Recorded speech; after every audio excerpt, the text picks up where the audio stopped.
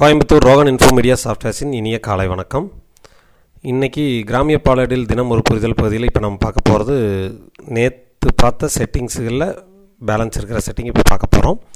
அதுக்கு நம்ம இந்த சாஃப்ட்வேரில் இந்த லெஃப்ட் சைடில் வேயிங் மிஷின் அனலைசருக்கு படத்துக்கும் வளர்ப்புறோம் இடப்புறோம் லெஃப்ட் சைடில் இந்த இருக்கிற டூல் பாக்ஸ் மேலே டபுள் கிளிக் கொடுத்தீங்கன்னா அந்த செட்டிங்ஸ் மெனுக்கு போகும்.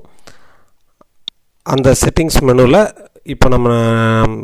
இப்போ பார்க்க போகிறது சங்க வங்கி விவரங்கள். இது யாருக்கெல்லாம் யூஸ் ஆகும் அப்படின்னு முதல்ல சொல்லிடுறேன். வங்கி பட்டுவாடா பண்ணுற சொசைட்டிகளுக்கு இது யூஸ் ஆகும். வங்கி பட்டுவாடாங்கிறது நம்ம சாஃப்ட்வேரில் எந்த அளவுக்கு இருக்குன்னா, ஒவ்வொரு மெம்பர்னுடைய பேங்க் அக்கௌண்ட் நம்பர், என்ன பேங்க்கு, என்ன பிரான்ச்சு, ஐஎஃப்எஸ்சி கோடு, இதுகள் எல்லாத்தையும் கொடுத்து வச்சிட்டோம்னா நம்ம பட்டுவாடா எடுக்கும்போது ஆட்டோமேட்டிக்காக ஒவ்வொரு வங்கி வாரியாக அல்லது மெம்பர் நம்பர் வாரியாக அந்த பேங்க்குக்கு, நம்மளுடைய அக்கௌண்ட் இருக்கிற பேங்க்குக்கு ஆட்டோமேட்டிக்காக மெயிலே இங்கேருந்து போகிற அளவுக்கு எல்லாமே நம்ம சாஃப்ட்வேரை பார்த்துக்கும். அதுக்குரிய பட்டுவாடா பட்டியலையும் அதே தயாரித்து அதையே வங்கி மேனேஜருக்கு மெயிலும் பண்ணிடும். அதனுடைய ஒரு காப்பி உங்களுக்கும் அனுப்பிச்சிடும். இது எல்லாமே நம்ம சாஃப்ட்வேர் கிராமிய பாலேடு சாஃப்ட்வேரை பார்த்துக்கும். அதுக்கு தேவையான அடிப்படை விவரங்களை அதுக்குள்ளே கொடுக்கணும். அது கொடுக்குற இடம் தான் இந்த சங்க வங்கி விவரங்கள். ஸோ இதுக்குள்ளே வந்துட்டு இந்த சங்க வங்கி விவரங்கள் மேலே ஒரு கிளிக் பண்ணிங்கன்னா இதில் என்ன கேட்கும்னா, சங்கத்தின் வங்கி கணக்கு என்னென்னவோ அதை கொடுக்கணும். வங்கியின் பெயருங்கிறது வந்து ஆக்சுவலி எக்ஸாம்பிளுக்கு நான் கனரா வங்கி,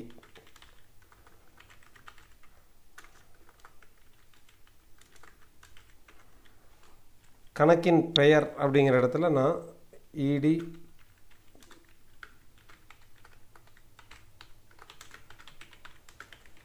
நம்ம சொசைட்டினுடைய பெயர் கொடுக்குறோம். சங்க மின்னஞ்சல் அப்படிங்கிற இடத்துல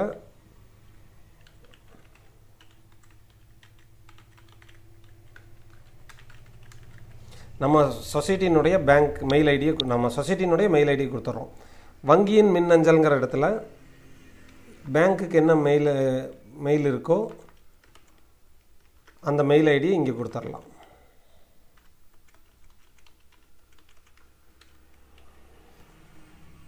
அந்த பேங்க்கினுடைய பிரான்ச் என்னவோ அதையே வங்கி கிளைங்கிற இடத்துல கொடுத்துடலாம். ஐஎஃப்எஸ்சி கோடுங்கிறத இங்கே கொடுத்துடலாம்.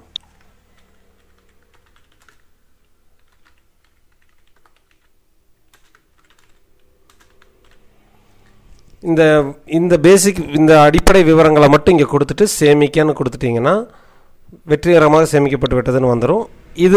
அதுக்கப்புறம் நீங்கள் பட்டுவாடா தயாரிக்கும் போது வங்கி பட்டியல் தயாரின்னு கொடுக்கும்போது இந்த பேங்க் டீட்டெயில், இந்த மெயில் ஐடியெல்லாம் எடுத்துகிட்டு அதுவே ஆட்டோமேட்டிக்காக இந்த மெயில்களுக்கெல்லாம் வங்கி பட்டியல் பட்டுவாடா பட்டியல் அச்சடித்து மெயில் பண்ணிடும். எக்ஸல் ஃபைல் அவங்களுக்கு தேவையான மாதிரி. நீங்கள் கொடுக்குற பேப்பரை பார்த்து பேங்க்கில் என்ட்ரி போடணுங்கிற அவசியம் இல்லை. அவங்க ஆட்டோமேட்டிக்காக நீங்கள் அனுப்புகிற பட்டியலை அவங்க டவுன்லோட் பண்ணி ட்ரான்ஸ்ஃபர்னு கொடுத்துட்டாலே ஒரே அட்ரஸ் டச்சில் பேங்க்கில் ட்ரான்ஸ்ஃபர் ஆகிரும்.